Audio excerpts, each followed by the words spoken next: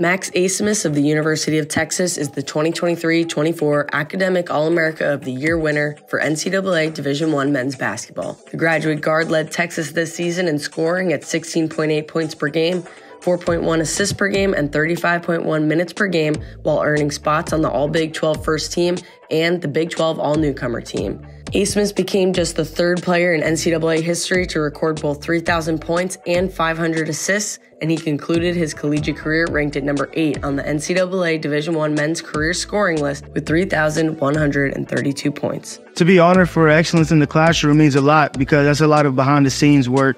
A lot of people don't look at that.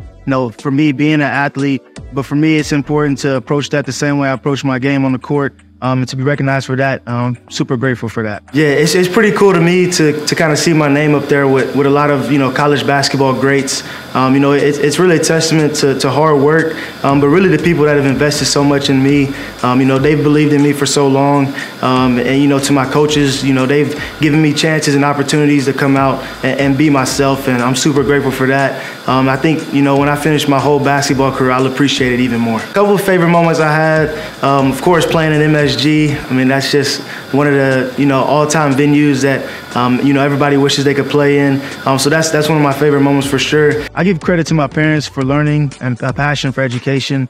They've been so big on the emphasis of education, how important it is to have something to fall back on, and so having the same approach with basketball as well as in the classroom. For younger kids chasing their dreams and goals, my biggest piece of advice is control what you can control and build good habits. You always want to have something that you can fall back on, whatever chasing success. From me to you, congratulations to you, Caitlin Clark.